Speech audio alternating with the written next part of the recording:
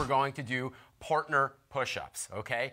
Oh, goody. Now, usually it's very tough to do push-ups or a chest, or upper body workout with a man because, quite frankly, we're built a little more, top-heavy and we're stronger up top, okay? It goes without saying. The way to even it out is we're going to throw a little bit of weight on Tiki's back. The way we're going to do it is by using you, okay? Perfect. So here's how we're going to set up. Tiki, if you could set up sort of like right there, that would be perfect.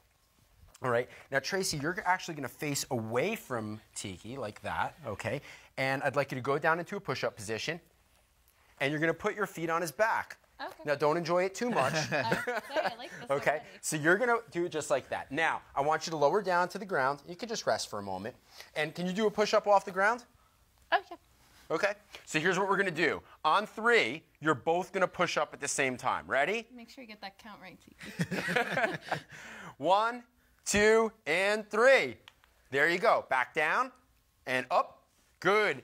And this is really nice because not only does it build physical synchronicity, but it builds emotional synchronicity as well. Don't you feel your hearts beating as one? Am I helping you?